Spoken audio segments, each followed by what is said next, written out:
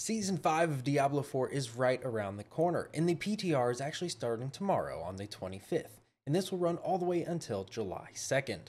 Now, with me here today, I have the Season 5 PTR patch notes, and these patch notes are extremely long, pages upon pages. And so today, we're going to break these down to figure out what's happening to your favorite classes so you guys can play the PTR. Now, keep in mind, these patch notes will be translated to Season 5 in some sense. So what I mean there is, these are obviously subject to change throughout the PTR. These are changes the devs would like to make to see how they affect the game. And if they do well, then they will make it into Season 5. So these are changes we could see in the actual official Season 5 launch. So with that, let's jump right into it and break down all of the changes. Here we are at the beginning of the patch notes, and we're going to read through this, and we're not going to cover everything in detail with these patch notes, but we're going to be breaking down the biggest things that are happening for Season 5. So with that, let's get started with our new items and tempering recipes. So firstly, we have some new tempering recipes. Now these really aren't all that special, but they will be nice to have in the game. Now our first new item, we have Barbarian, our unique item, Unbroken Chain Amulet. Casting Steel Grasp reduces Iron Maelstrom's cooldown by 5 to 10 seconds. Enemies damaged by Iron Maelstrom deal 15 to 30% less damage for 6 seconds. Overall, a really good unique that I think will be really cool. Again, we're not going to read through all these. We're just going to try and cover the bigger ones, what's really going to make an impact in the game, because it would take forever to go through these entire patch notes. This is a lot. So we're going to skip through here. Druid had a little bit going on. We're going to touch on their unique item here, these unique gloves. Cataclysm is now guaranteed to strike anything in range, and you deal 40 to 80%. So obviously, we'll deal 80% increased damage for the duration of the effect. And this is while Cataclysm is active, you gain unlimited spirit. This one I think is a little bit more potentially impactful to Druid than, for instance, our Barbarian unique. And we'll just have to see how this actually plays in the PTR. Necromancer, my personal favorite, and the one we are going to be playing first in the PTR, unique item, Path of Tragul. Now, if I said that wrong, I'm sorry. I'm sorry, devs, but I did my best. Now, these are unique boots. Bone Prison, traps a larger area and fires 20 to 35 bone splinters at enemies trapped within. Increase your maximum essence by 2 for 8 seconds each time these bone splinters hit an enemy. This one's interesting. Bone splinters can definitely be strong, and we use Bone Prison for several different builds, especially in other seasons, like when we had the Hearts. Bone Prison was extremely strong. This is interesting. I definitely could see a few ideas here to play out with a bone build. Right now, bone builds aren't as hot as, the summon builds, but it'll definitely be something to try. I'm intrigued. We'll keep it that way. Now, as far as legendary aspects go, nothing crazy. One thing we are going to see with Necromancer this season, they're putting a big emphasis on movement speed. We're going to see later on that there are several things increasing our movement speed. So, like, one of the bigger things here, we have aspect of unholy tether mobility. Mobility. We're going to see they really want our necromancers to have a lot of movement speed, and it's interesting. Usually that's the class that is the slowest. They don't really give us a ton of options to really increase our movement speed, but it seems like in this PTR, and hopefully in Season 5, that's going to change. So casting Golem's active skill creates a bond between you for 6 seconds. While the bond is active, both of you are unhindered and gain 40% movement speed. Now, this is a lot. 40% is basically unheard of for necromancers. Now, next, we have a really interesting one. Now, this is a change to Sever, which Sever is very popular right now. Sever now dashes you forward to attack instead, so you'll no longer be sending a shadow clone, basically, to go and attack. It's actually going to be you moving yourself in space in a quick attack to do this slash. Now, it becomes a mobility skill and costs no essence. Now, that's going to be very interesting, because this is going to change a lot of our Sever builds. We'll no longer be able to spam Sever to do crazy amounts of stacking damage like we were. And it now has a 22 to 7, so we can get it all the way down to 7-second cooldown. This is going to change a lot. Me personally, I really like Sever builds because of the just stacking shadow damage potential that you can get, where you can drop blights with Sever, and then you have that stacking, just building up, just ramping damage with Sever. It's one of my most favorite builds in the game. So I don't know how to feel about this change. It's definitely something we want to try out and see how it actually feels in the game. But overall, I'm hesitant. Now next we have the aspect of Creeping Mist, another mobility, and we gain 20 to 35% evade cooldown reduction. You can now evade during Blood Mist, travel twice as far, entering or exiting Blood Mist resets your evade cooldown. So again, more movement, more evades, so we can travel twice as far. We get more evade cooldown when we're entering or exiting.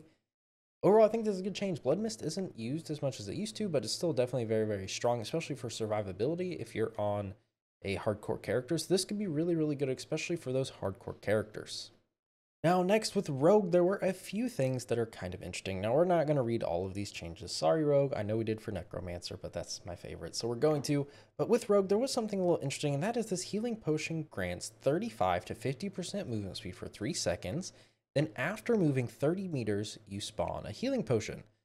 So I think what's going to happen here in Season 5 is if you're on a Rogue, you're kind of going to be using your potions a lot. I think it's going to be pretty integrated into how you play. And that'll be an interesting mechanic to navigate as Rogue, basically buffing yourself with these healing potions and using everything to get your movement speed. And then once your movement speed, you're moving, then you're spawning more of them. And it's just kind of this looping gameplay loop that I think will be really interesting to try out. And I'm curious. I think this is a good change. Potentially we'll see what this is going to affect and how it's going to do. But overall, I'm excited for this change. Now, Sorcerer, our new unique item that has a lot of people talking. This is the Axial Conduit. Now, these are pants, and it reads, Chain Lightning alternates between orbiting you and seeking up to 3 enemies. When it returns, it drains 6 mana from you for each active Chain Lightning. After you drain 66 total mana, the bolt explodes for anywhere from 270 to 570% lightning damage. Now, the Chain Lightning expires if you don't have enough mana for it to drain. This is interesting because this is going to change how we have to work with our mana, especially on a sorcerer. Right now, everything is reducing mana cost. But from my understanding, reducing the mana cost will not work with this unique pants. We're going to have to actually build up how we build mana and make sure that we have a ton of mana regeneration, because this item will not work unless you drain 66. And if you want to be doing this a lot, all the time, you're going to need to be regenerating the 66 mana all the time. And so this is a little interesting. I think these can be, I think these are going to be extremely, extremely strong and probably the unique to go for Sorcerer, at least at the start. And maybe, you know, things will happen. It's not that good, but this 570%, just with the stacking that we can already do on Sorcerer with Chain Lightning, and then this on top of it, I think sorcerers are going to be extremely, extremely strong going into Season 5. And I'm definitely going to be trying out Sorcerer probably second in the PTR directly after my Necromancer. Now, another thing to keep in mind is it looks like we're getting more movement speed on Sorcerer as well, which I am all for. You know, Necromancer and Sorcerer are the 2 slowest classes in the game, and I'm definitely up for more movement speed. It just makes the game feel better. When you're super slow and running around, you just feel sluggish, it gets boring. So I'm all for these increases in movement speed, and I'm glad they're finally doing something about it in the game. Now we have some balance updates. Again, we're going to touch on these, on the bigger things, try and cover everything that's important. Probably going to do a little bit deeper dive into Necromancer, since that's kind of what we main around here, but we will be covering all of the classes. Now, starting with Barbarian and our skills getting adjusted. The first one we have Bash getting adjusted, and this is adjusted functionality. After bashing 4 enemies, your next bash will clobber. And the clobber basically stuns. You clobber twice as often using two-handed weapon.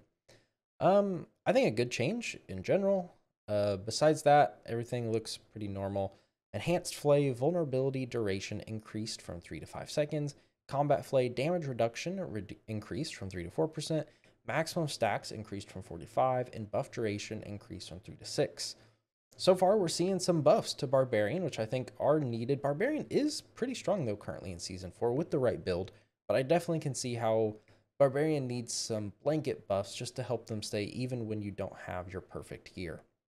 Now, next, we're going to move on to Druid with some of our skills here. Landslide is going to be getting a pretty significant damage per hit increase from 37.5 to 70%.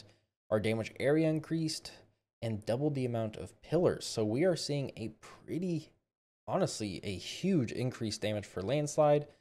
Shed, it looks to be about the same. So we are getting attacks on all 3 attacks in the 3-chain attack for Shred.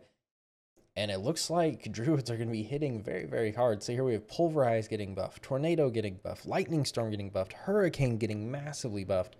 Ravens can now be cast while moving. Poison Creeper can now be cast while moving. So movement speed and more damage. Overall, I think great for...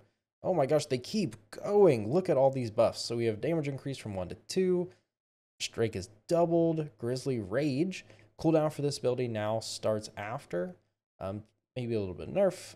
And overall, wow, we're seeing a lot, and I mean a lot of Druid buffs. They just keep going forever.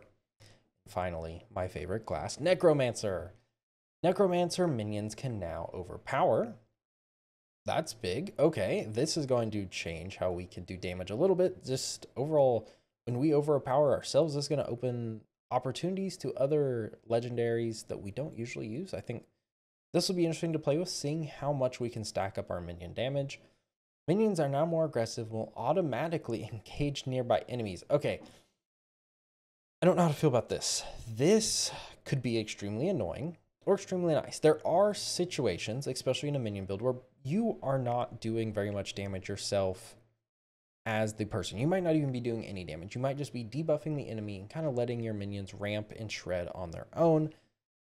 And this would be nice for builds where you don't have some way to easily aggro your minions, but this could also be very, very annoying for just going around and playing at different times. Sometimes you don't want your minions to aggro.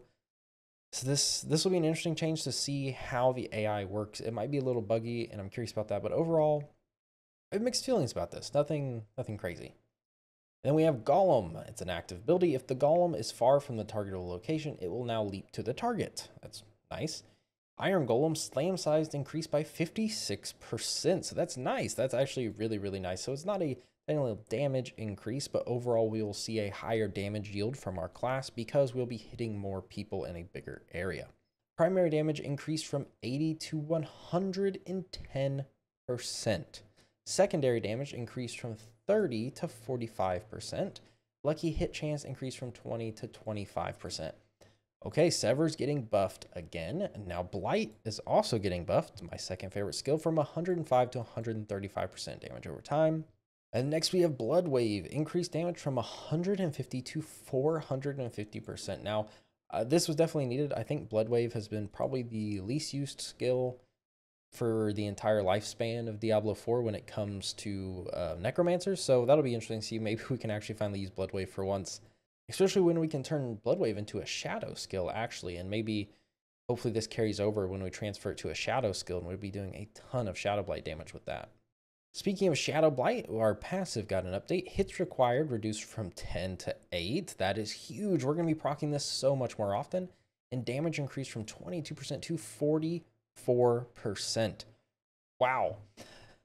These all kind of have something in common. And I think we're going to see... There's two things are going to happen here. In Season 5, we're either going to see a much higher difficulty level of enemies. So they're going to have more health, more resistances, harder to kill. But to combat that, we're doing a lot more damage. We've seen buffs across the board.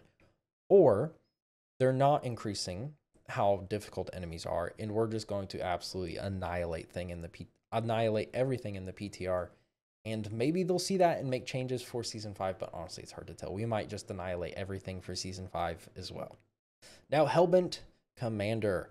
So here we have the previous. So your minions deal, 15, 30, and 45% increased damage when you're close to them.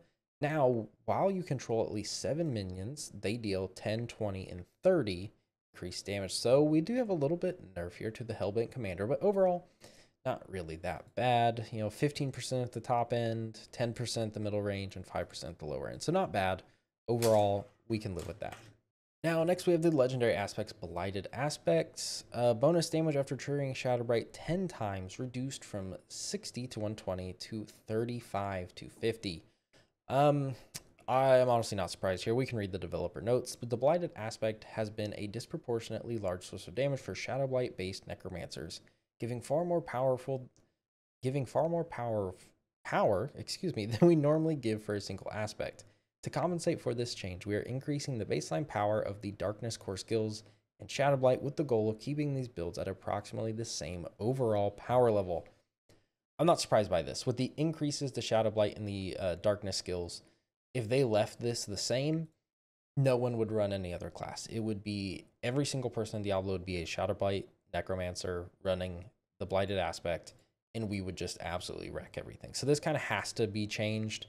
The amount it was changed from 50% from, well, I guess 120 to 50% is quite large, but considering the percentage increases we got in the buffs earlier on, it's not too surprising. And I think we'll end up at about the same area we were. And so we'll just have to see how that works.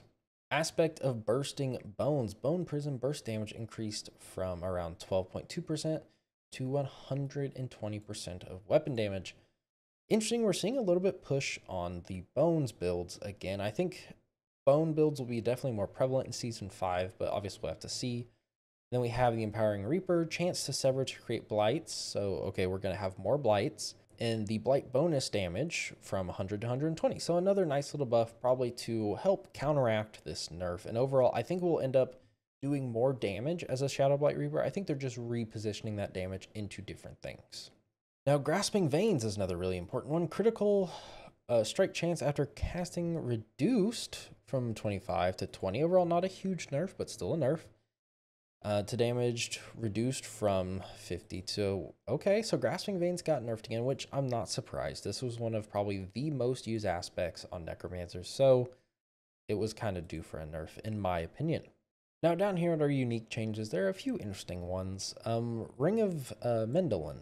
Lucky hit chance affix replaced with summoning skill damage. Overall, interesting. Don't know how to feel with this. I don't know if this will be a DPS increase or a DPS loss. We'll have to do some testing in the PTR to actually see the percentages and what this is actually going to do for us on the Ring of Mendelin. I'm very curious to see this fully. To my understanding, this might actually be a DPS increase, but it's hard to know with just how bland these are. Now, another thing here with our Death Speaker's Pendant, summoning skill damage affix replaced with movement speed. So again, we're seeing another push on Necro for moving faster, which I'm all for in all honesty. Now, Rogue has a lot of these same things happening, basically buffing the individual skills and passives and slightly nerfing a few of the actual aspects. As you can see here, there's a lot of changes. We're not going to go through them all here because this video is already getting kind of long. So as we can look through here, we can see some of our key passive getting changed, the legendary aspects. There's a lot going on here. And if you want, let me know down in the comments below if you want an individual video for all these changes, because there's enough content here just for individual videos for each of the classes. Barbarian, Necromancer, Sorcerer. We haven't even gotten to Sorcerer yet. There's so much information here, and I do plan to break these down more. But let me know in the comments down below which classes you would like to see first. Obviously, Necromancer is going to get an in-depth one. So a Sorcerer, probably Rogue, then Barbarian. But if you want a different order, let me know down below. Now, Sorcerer, we can see here another kind of same thing where our skills are getting damage increased. And my guess, I haven't looked yet, but I'm guessing our aspects are going to get knocked down a little bit. So you see here pretty much buffs across the board. And as we can see here with Sorcerer, it's pretty much buffs across the board. Now, there's so much information here. I can't dive into these because this video is already over 20 minutes long. So we need to take a break. And I will be working on individual class guides for the PTR to show you guys what's changing in your specific class. And that way I can go in depth without making a 3-hour video. So thank you everybody for watching. Keep in mind, those guides will be coming out probably in the next 2 to 3 days for each class. Gonna probably start with maybe Sorcerer, then Rogue or Necromancer, and break down to the other classes in whatever order you guys really decide down below. So with that, thank you everybody for watching. I will be playing the PTR starting tomorrow. I don't think I will have any stream scheduled, but I will be making content for it as well.